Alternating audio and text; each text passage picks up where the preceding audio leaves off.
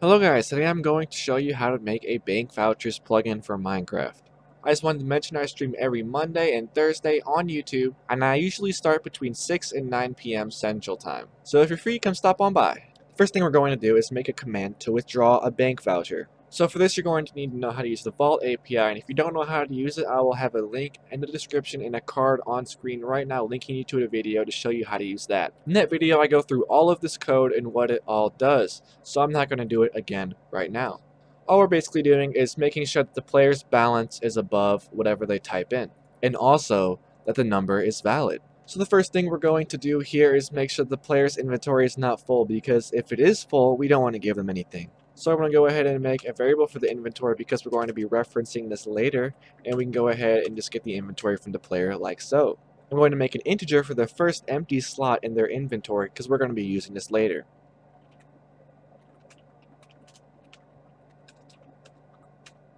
We want to check if first empty is equal to -1, and if it's true, we want to send the player a message telling them that their inventory is full. Now we're going to get into actually creating the voucher. I'm going to go ahead here and create an item stack, and I'm just going to name this voucher. Then we're going to create a new instance of an item stack that's going to be a material.paper. The next thing we want to do is get the item meta, because we want to set the display name to say bank voucher and the lore to contain the amount. We can set the display name of the item by using the method setDisplayName from the item meta class. And we can set the lore using a method from that same class. And this takes an array list, so I'm going to go ahead and input that right here.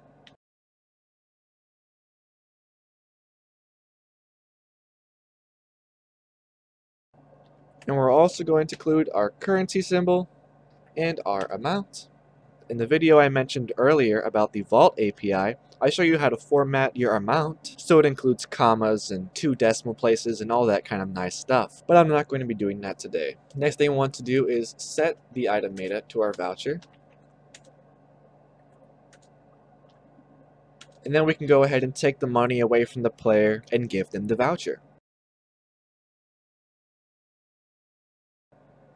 Alright, if we're going a little fast, it's because I've covered all this stuff in previous videos, so if you've been following along, you should know all of this already. And that's all for the command, so let's jump over into our listener. Now in the event, we want to make sure the player is right-clicking, so we're going to check if event.getAction is equal to action.rightClickAir, or the action is equal to action right-click block. Then we're going to make a variable for the item the event is using.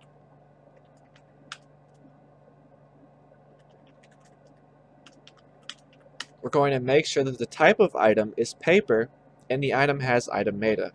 The next thing we're going to do is create a variable for our item meta.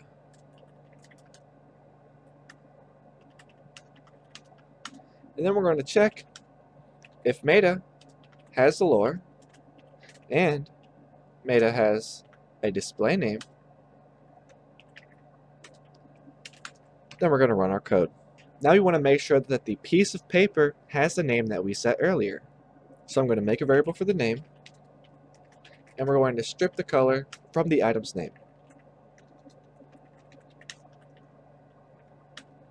And we're going to check if name is equal to what we set it earlier, which is bank voucher. Next, we're going to make a string variable to hold our lore, and because our lore is always going to have one item in it, we can go ahead and hard code this value to get the first index inside of the list. And make sure you strip the color from this value. Next thing we're going to be doing is getting the amount from the lore. So I'm going to go ahead and make a variable for this, and it's going to be a double.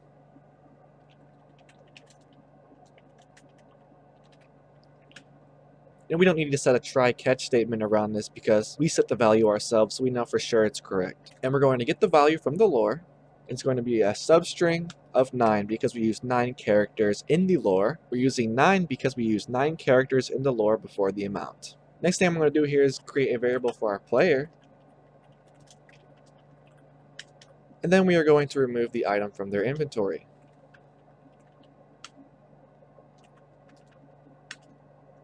The next thing we're going to do is deposit money into the player's bank account.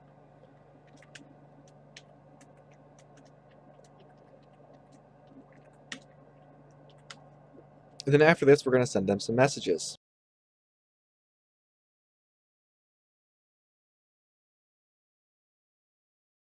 That's all the code done. I'll see you guys in the game.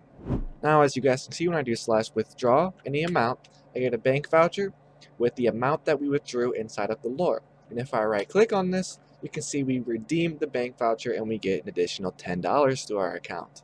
If this video helped you out, make sure you leave a like, and if you need help, come over to my Discord. The link is down in the description. Another thing I want to mention is that I leave a link to the project file in the description of every single one of my videos, so if you need help or you just want to copy the code, the link is down there for your use. That's all for today. I'll see you guys next time. Goodbye. Nice! The mutt's nuts, in fact.